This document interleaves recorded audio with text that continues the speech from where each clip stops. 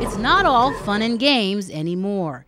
In the uncharted virtual landscape, many unsuspecting gamers are discovering a whole new world of hurt. They say things about your mother, and the most derogatory thing is about race and, of course, homosexuality. Studies show 94% of players report hearing hate speech while gaming, mostly against players who are female or gay. Leave me alone, you faggot. Teresa, she withheld her name, says she and her partner were verbally abused and stalked by other gamers who knew they were lesbians. They basically said, just like, who do we think we are?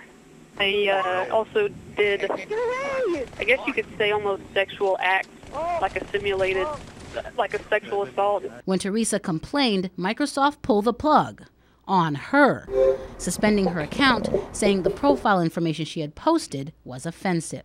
Under Microsoft's current policy, any language referring to sexuality is taboo.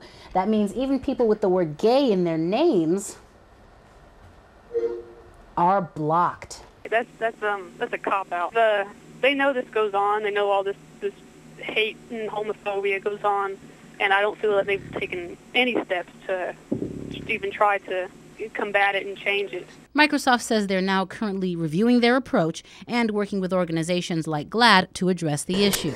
In the meantime, gamers like Teresa play at their own risk. Chagmion Antoine, CBS News, New York.